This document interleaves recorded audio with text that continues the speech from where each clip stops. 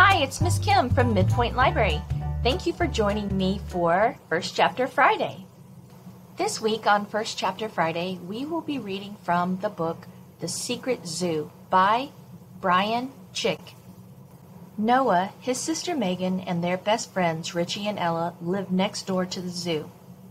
Megan is the first to notice the puzzling behavior of some of the animals. One day, Megan disappears, and her brother and their friends realize it's up to them to find her. Their only choice is to follow a series of clues and sneak into the zoo. But once inside, they discover there's much more to the Clarksville City Zoo than they could have ever guessed.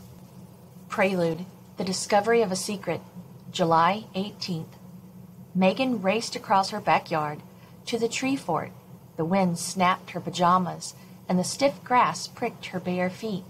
At the tree trunk, she grabbed the ladder and peered up. She could faintly see the wooden planks of the fort, and beyond them, the moon and the stars. Somewhere up there, she'd left her glasses. At least, she hoped she had. She climbed the long ladder and crawled into the fort. A glint of moonlight pulled her attention to a near corner, where she discovered her glasses lying like a big crumpled insect. She scooped them up and put them on. "Oh, thank you, thank you, thank you," she gasped. A sudden noise broke through the trees. It was a faint crackling sound like a piece of dry wood splintering, and it came from nearby, 2 or 3 houses down maybe. Megan stood still and listened. A minute later, she heard the noise again, but this time it was louder. Crack! Then she heard a grunt, as if someone had been hurt. She ran to the wall of the fort and looked up and down the neighbors' lawns. Nothing. The dark landscape was creepy. She whistled and called her next-door neighbor's dog. "Patches, is that you? Are you—" She heard the noise again. Crack! Then a thump and a thud and another grunt. Megan and her friends kept binoculars in the fort. She found them and balanced the lenses on her nose. Magnified, her neighborhood looked even darker than before, and the houses seemed to be trembling until she realized that her hands were shaking.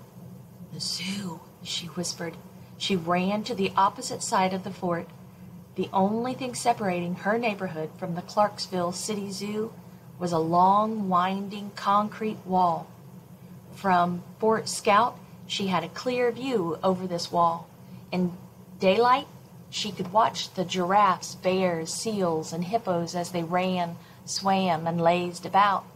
She steadied the binoculars and stared into the zoo. Lampposts illuminated the paths, but the exhibits were too dark to see. She heard the crushing sound again and realized that it wasn't coming from the zoo. She dashed back to the opposite window and scanned the neighbors' yards. Once more, nothing. Nothing but grassy lawns, trees, and rooftops. The grunting echoed between the houses. Megan pushed up the binoculars so suddenly they clinked against her glasses. Now she was more than creeped out. She was downright scared. "Come on, Meg," she said. "Nothing's out there. Quit freaking yourself." She gasped. Something was there. Some kind of creature was walking on a gable rooftop 3 houses down. "What is that?" she whispered. She focused the binoculars and discovered 5 creatures creeping across the roof. A 6th was climbing the branches of the oak tree beside the house, making the limbs break. That was the sound she'd heard, branches breaking. Suddenly the creature leaped from the shaking tree, flew through the air, and landed on the house with the others. It stomped up the roof peak and bounded into the chimney. The other 5 creatures were small and hunched over. Their long arms dangled at their sides, and as they walked, their shoulders rocked like a seesaw. Megan continued to watch them until she realized what they were. Monkeys. It seemed impossible. Monkeys had escaped the zoo and were climbing over a house in her neighborhood. One monkey leaped from the edge of the rooftop. Megan had a clear view of its silhouette in front of the moon. Its feet hit the gutter of the adjacent rooftop with a clang. and the other monkeys followed, effortlessly jumping the distance between the houses. "No," she said as she stared in disbelief. "Nuh-uh." The monkeys jumped to the next house and the next, and then disappeared into the shadows. Silence and stillness descended over the neighborhood. "Noah!" Megan hurried down the ladder and rushed into the house. Her older brother would know what to do. She flung open his bedroom door and startling him out of sleep. "What?" Noah gasped.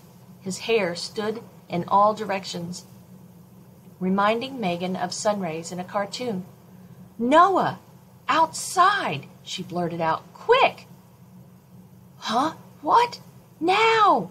She ran back through the house. Noah chased her outside. They dashed across the yard and climbed up to Fort Scout. "What are you—" Megan snatched the binoculars and shoved them at her brother. Here! Here what?" "Look through them!" She pointed toward the rooftops. "Over there! I saw monkeys." "Megan!" "I saw monkeys on the rooftops." Her older brother looked her up and down. "You're nuts." "Just see for yourself." Noah peered through the binoculars. He searched the landscape for more than a minute without saying a word. Then he handed the binoculars back to his sister and said, "Yep, you're nuts." "Noah, I saw them. I'm telling you." He climbed down the ladder, saying, "What are you doing out here so late anyway? You'll be so dead if Mom catches you out here." He reached the ground and turned to run toward the house, calling, "Come inside!" Megan watched him run back into the house and close the door on the night. She turned her attention back to the rooftops in her neighbors' yards. She studied the shadowy landscape for nearly an hour, but nothing unusual happened. "I know I saw them," she said, trying to convince herself.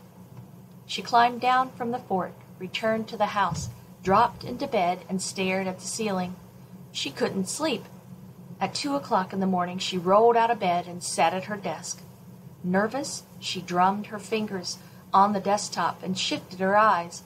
Her gaze stopped on a single book standing on its end, a diary, a recent gift from her mother. The diary lacked its first entry. Megan snatched it up and opened the first page. The binding was so stiff that she had to press the cover down before it would lie flat. She stared at the page. It was ridiculously colorful, red paper with purple lines and blue stars in the corners.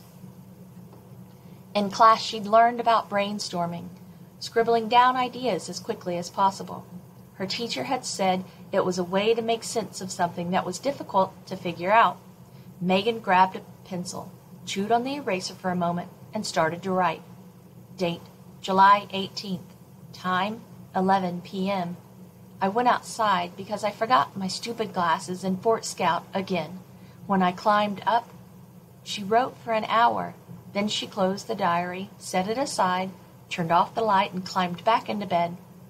An hour later, she fell asleep, without knowing that she'd just completed the first pages of a journal that would eventually alter the course of the world.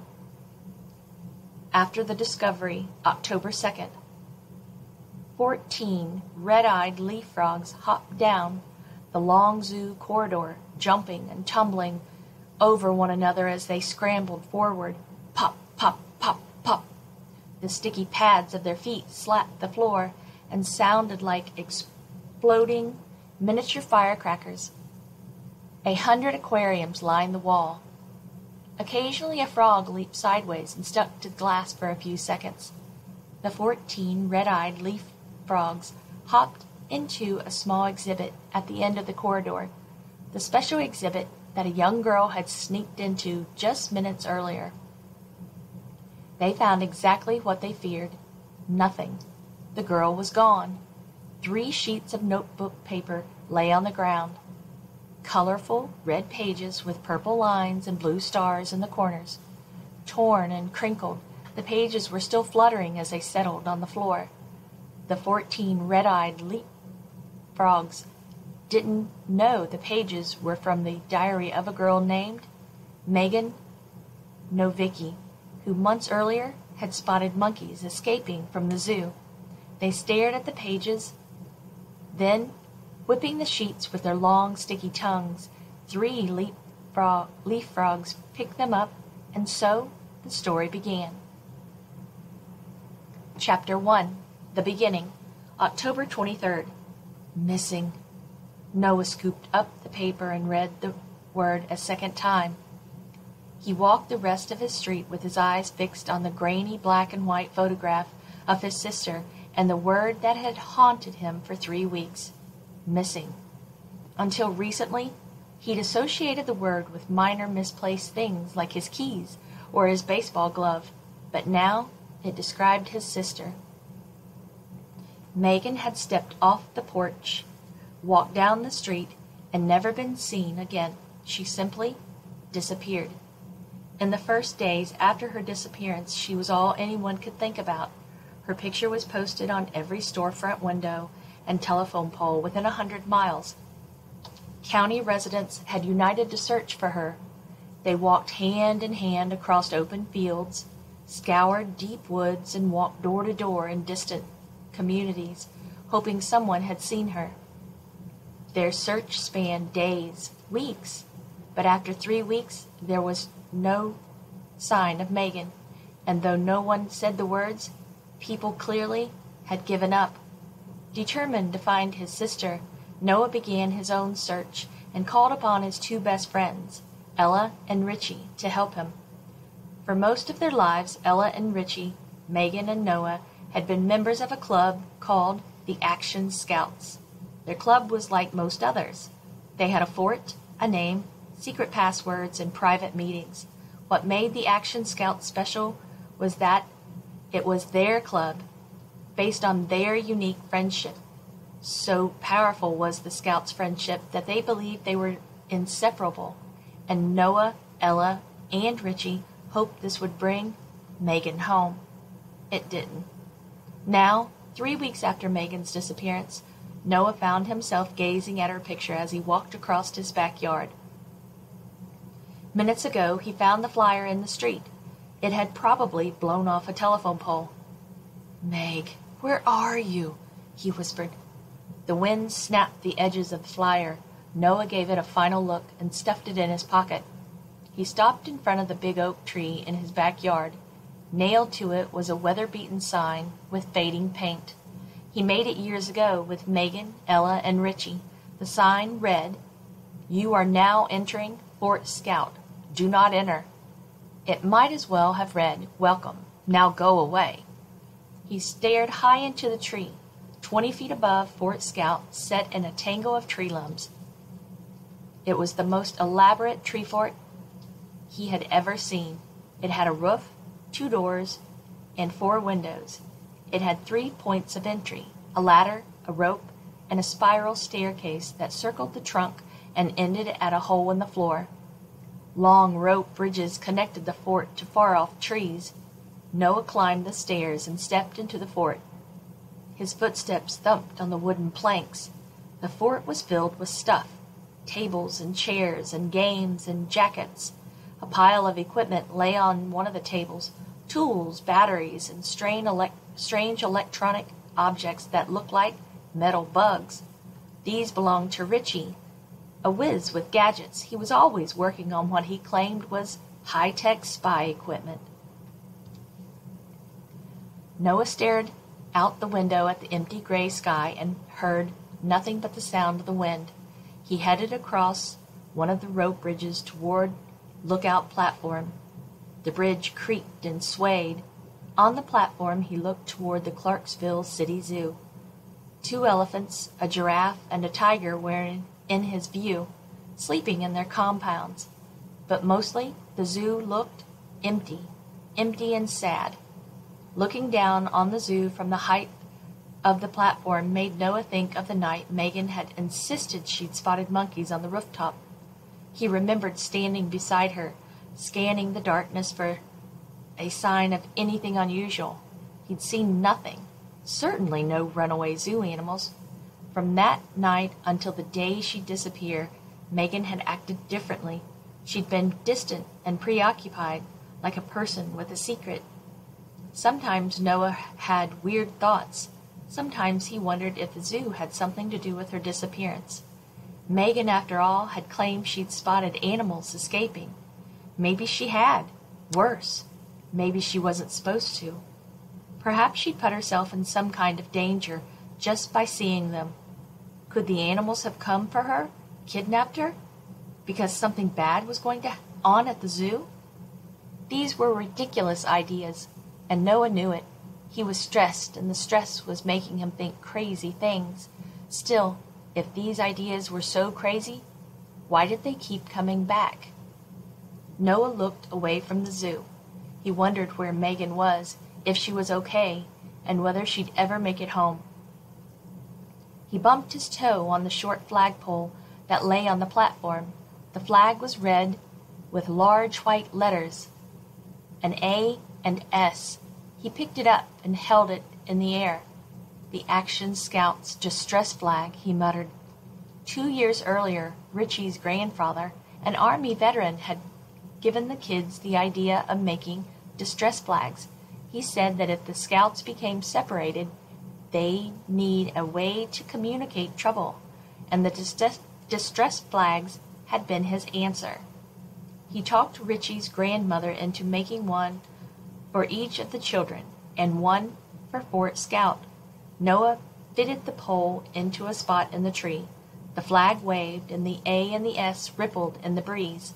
He looked across his yard and into the street. A part of him hoped Ella and Richie would see the flag and come running. If not Ella or Richie, then someone, anyone, who could help him get his sister and his old life back. Noah waited almost half an hour. No one came. Finally, the cold got the best of him. He climbed down from Fort Scout, entered the house, and went to bed early. As he lay beneath the covers, he imagined Megan, her warm smile, and her sisterly love. Eventually, he drifted to sleep. Shortly before midnight, he woke up to a tap, tap, tap on his bedroom window. And that was the first chapter of The Secret Zoo by Bryan Chick. Thank you for joining me today. I hope you have a wonderful day, and until next time, keep reading. Goodbye.